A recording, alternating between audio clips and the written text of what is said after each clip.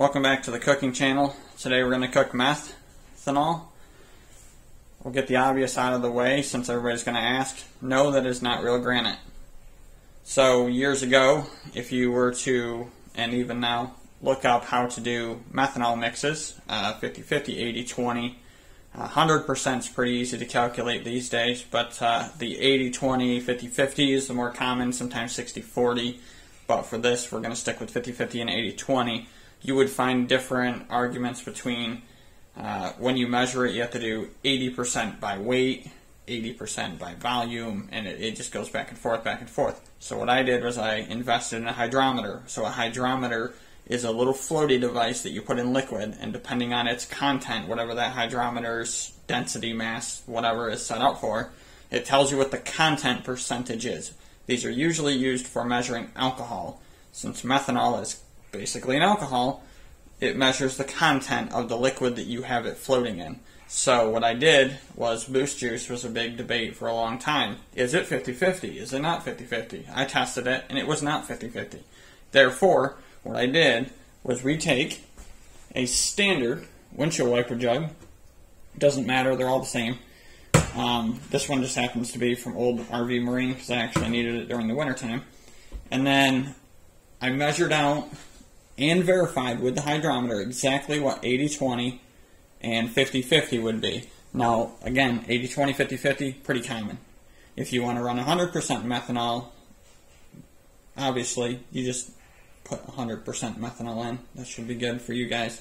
But 80-20 is a good one. The reason you might want to go with 80-20 instead of 50-50 is a little more methanol content. Obviously, more methanol is more octane. Water is very high octane because it's not flammable, but obviously methanol can burn, so it's very high octane, I think, and nobody quote me on this, I think it's like 120, 130 RON, like the gas pump numbers you look at. So it works good, but if you run a lot of methanol, it can get very, very hot. Your EGTs, that is the temperature that's coming out of the engine's exhaust, is going to be very, very hot, and you can melt catalytic converters because it's so dang hot that it just overcooks them. So generally speaking, 80-20 is a good number. Some people swear by 100%. By all means, you do you. I prefer an 80-20 blend because that water acts as a cooler, it acts as a steam cleaner, and it acts as a safety net when it comes to pre-detonation, very high octane. Again, it's not flammable. The less flammable something is under pressure, the less or the higher the octane number would be. So in this case, water under pressure does absolutely nothing to make fire. Gasoline, on the other hand, 87 octane, if you compress it, it'll blow up well before 93 octane would, hence why you use that in the turbo application. So again, 80-20 is a little safer. 50-50 is really safe, but at the same time, you don't get a lot of benefits from the cooling of the methanol and so on and so forth. So that aside, I'm going to show you a simple way to measure out 80-20 and 50-50 using a common windshield wiper jug, a Sharpie, and a tape measure. So let's get started. So for this is going to be my quick reference chart here. I do have posts online that actually show this, but these are our lines. The very bottom line is the counter, and then you just measure up. We're going to go ahead and we're going to make a mark at these points. So the first one is 4.75 inches up. So all you got to do is you take your tape measure, simple as that, and mark 4.75 inches. I prefer to mark here near this little rib thing. There's one there, and obviously there's one there. That just gives me more room. It's not directly in the way of the sticker. You can certainly remove it. It's going to be a giant pain in the ass. But this gives you more room to put the top mark here. But if you do it on this side, you're going to have to rely on the handle, and you're going to have to project your distance a bit. There's our 4.75 mark, 6.75 mark, and 9.5 mark. Some of you may notice that I accidentally put it on the stupid handle. That's my bad for turning the jug.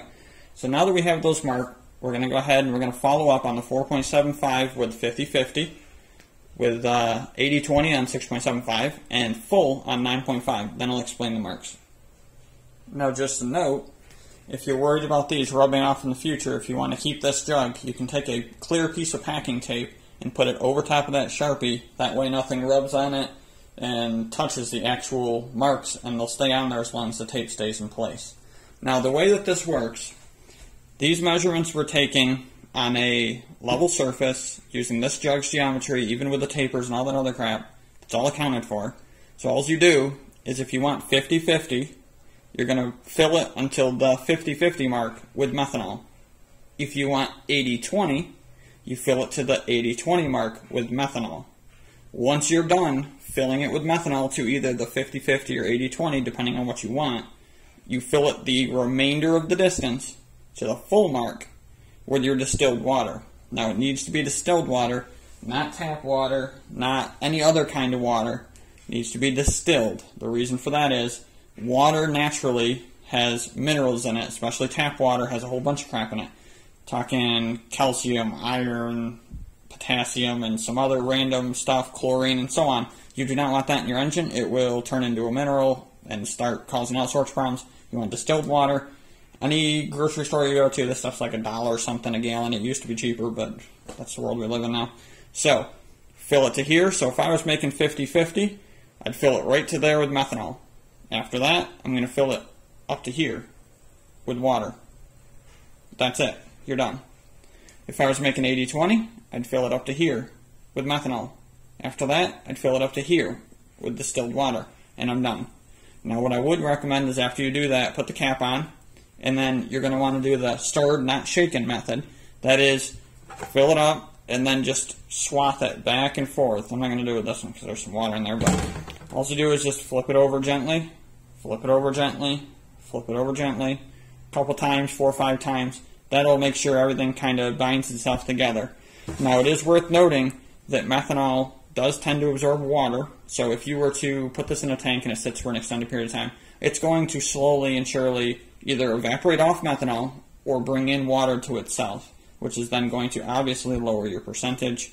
So that's the simple method of being able to do it. Remember to filter your methanol when it comes out of the container. It does not matter if it's VP Racing or some other random brand or anything else. If it's not lab quality methanol, you need to run it through a filter. It'd be a good idea to have a filter in line before your methanol pump, but you can buy filters online. You want to make sure that it is a methanol stable material. Some filters will melt. If you don't know, take the filter material, dip it in methanol, pure methanol, and just let it sit for a minute. See if the filter starts to degrade, melt, catch on fire, explode, whatever. That way you know that when you run it through the filter, it's not going to actually bleed off. Most filter medias are a polypropylene, which this is an HDPE, which is somewhat of a polypropylene.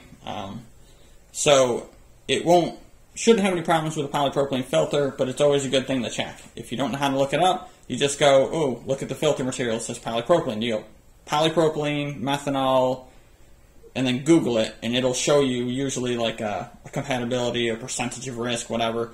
Most things that have any sensitivity is when you keep it in a container made out of that material for an extended period of time. So if you just drain it through, you're done. So filter your methanol before you put it in here so that you don't get any rust deposits, dirt, dust, whatever might have collected in the can when they bottled it, or what might have come off the interior of the can when you poured it out.